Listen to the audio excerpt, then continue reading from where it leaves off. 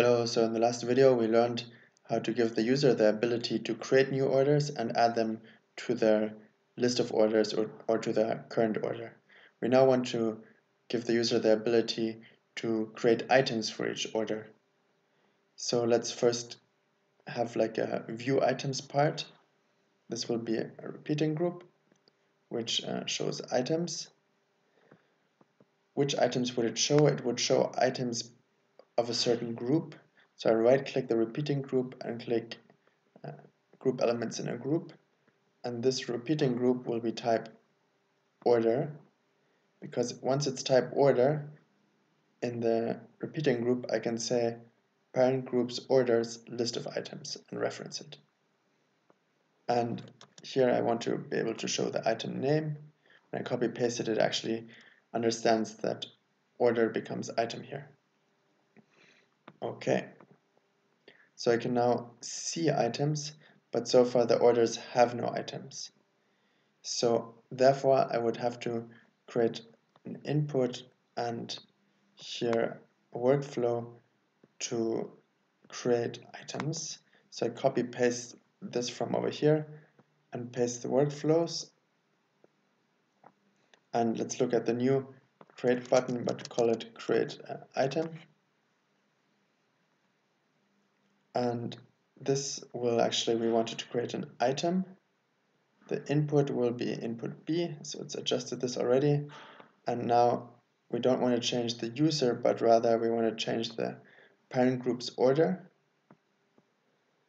And what we want to do is the list of items of the parent group's order, we add the item we created to that list of items. And now this group here, data source, is currently empty, so we would not see anything on Bubble. So what we want to do is we want to have a button, for example, called show, and when we click it, we want to show the order we click over here.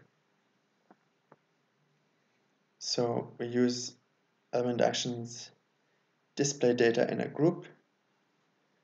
The group is called the group orders, and the data display is the current cell's orders. So whatever cell I click in this repeating group, the first cell, then the first order will be shown here. The third cell, the third order will be shown here, and I can create items for that order. So let's test that out.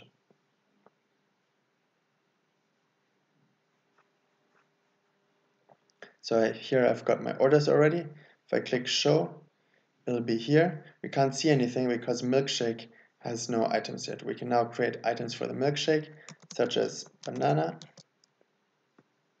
And now we see banana here, or such as cucumber and milk. And as soon as I click lots of tea, it will be empty again because tea has no items yet. But if I add black tea, it will be shown.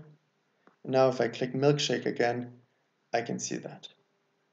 And this is kind of how we linked the user with orders and the orders with items. Of course, now for every group we can add fields to be able to make the app more complex or edit data later on. I'll show you how in the next video.